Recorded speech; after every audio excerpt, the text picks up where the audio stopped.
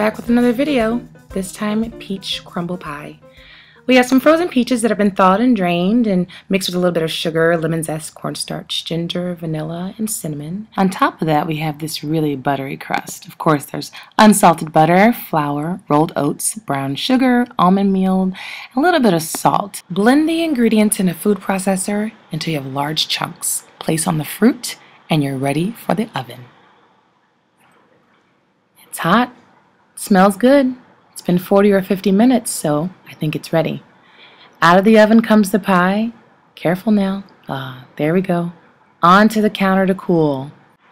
10 or 20 minutes later, we have a nice pie ready to eat. Look at that. Still hot. Here comes the best, the first, but definitely the best slice.